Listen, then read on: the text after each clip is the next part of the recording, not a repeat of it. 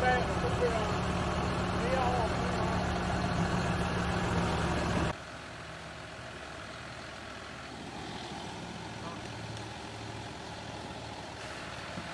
everyone and welcome back to my tiny house in the forest.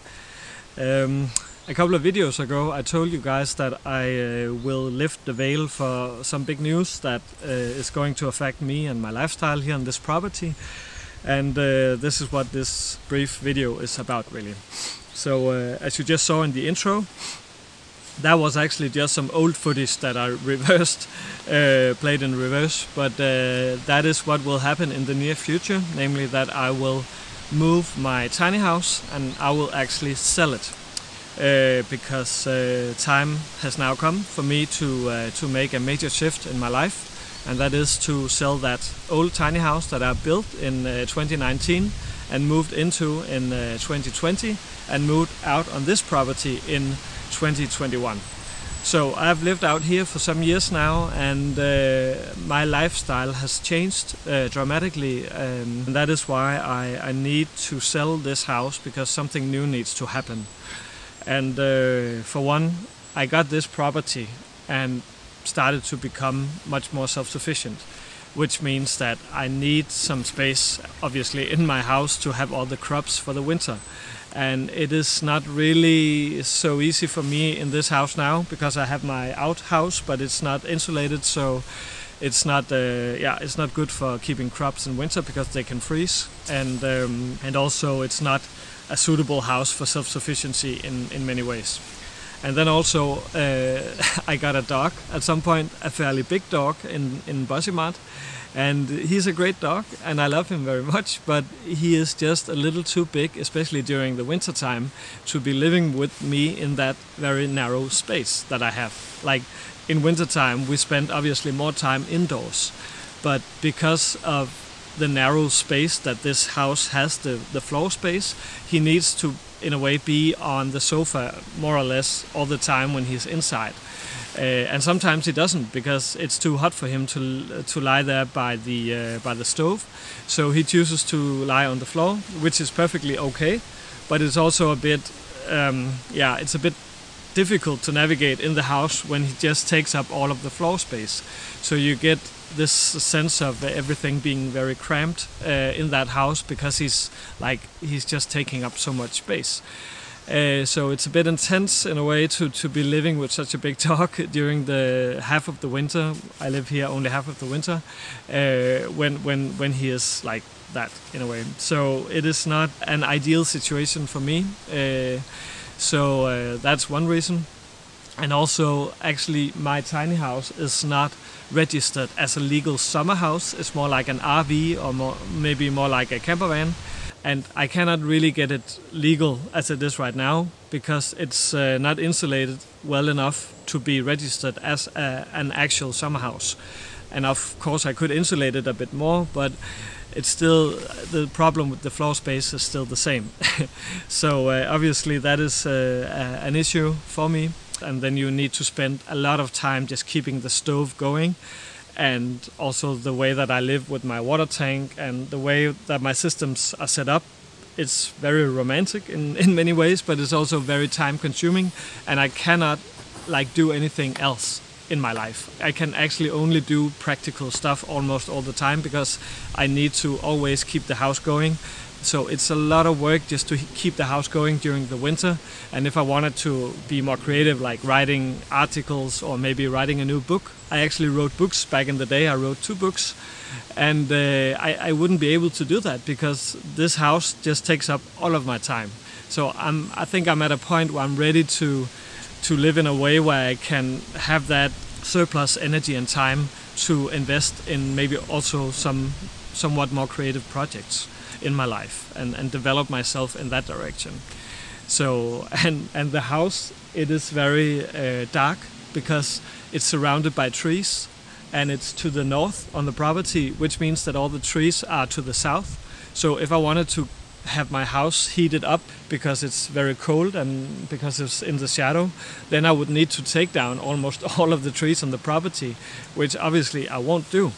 But it just means that I have a little bit of problems with moist if I don't actively do something to reduce that in the house, and it's a bit cold really, so it's not an ideal location for the house. So that just means that I'm at a point in my life right now where I'm ready now to make the next step, sell this tiny house and do something else.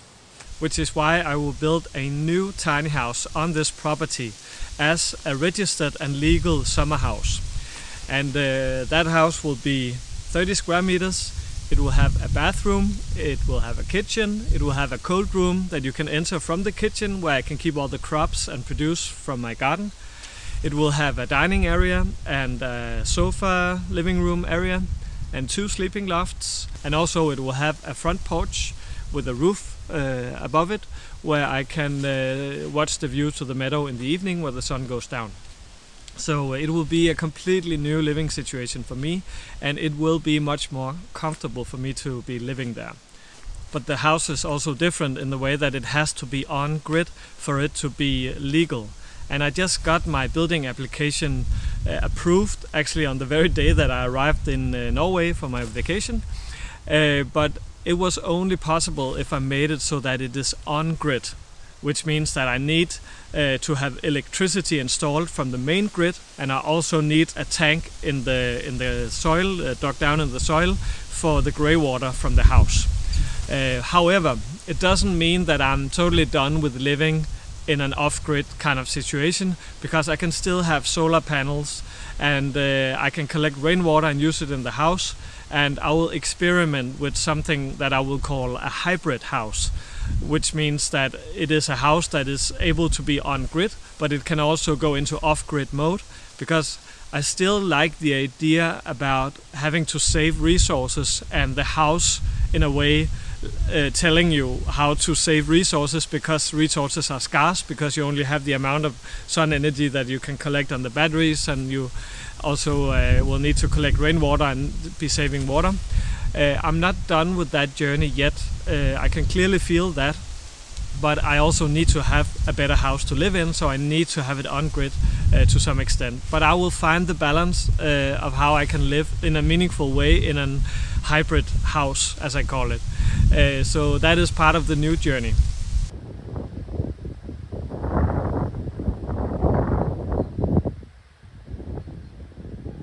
Another very big part of this journey is to build with obviously sustainable building materials and also techniques, and make something called, I think you could call it like a breathable house, which means that it transports the moist from inside of the house out through the building materials. And it can do that if you use organic natural materials like wooden fiber insulation, for instance. The old building paradigm cannot do that, because it's in that you cover everything in plastic, and it's obviously based on the fossil fuel industry and out of that tradition. But this new way of building breathable houses with natural materials, it is becoming much more popular here in Denmark in these years. So you see more and more houses being built like that. And obviously I want to build my house as sustainable as possible, so it's less fossil fuels and more natural materials. Also, the foundation for the house will not be a lot of holes with concrete in them, because that's obviously not very sustainable. It will be something called ground screws that do not impact the soil very much, because it's just a metal screw that you drive down into the soil and put the house on top of all the screws. So I will be experimenting with a lot of different techniques and materials, and like also ways to heat up the house automatically with the sun energy, and also connecting the house with the garden by design using permaculture principles and circulating resources from the house in the garden. Yeah, and generally just trying to make the house as sustainable as possible, really. So you might be wondering when I'm starting. Is it next spring or when is it? And actually it is next week, or maybe in the week after next week.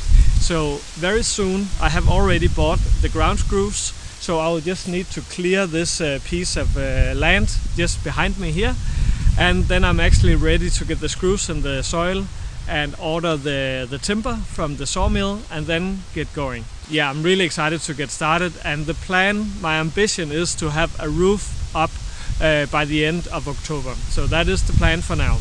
So for the next couple of months I will have a lot of building videos on this channel, obviously, because I will spend all my time almost just building this new house and get it secured before winter, before the first frost. But rest assured, those of you who are not too interested in building videos, I will try to mix the content up a little bit so that I don't only show building videos but also some more talking videos and reflexive videos. So for the next couple of months or so I will spend most of my time actually building this house, but I should be able to do that because it's not that big a house and I have almost all of the time in the world to do it. I just need a decent weather to do it. So I cross my fingers for shiny weather days here in October, and then I just can't wait to get going now.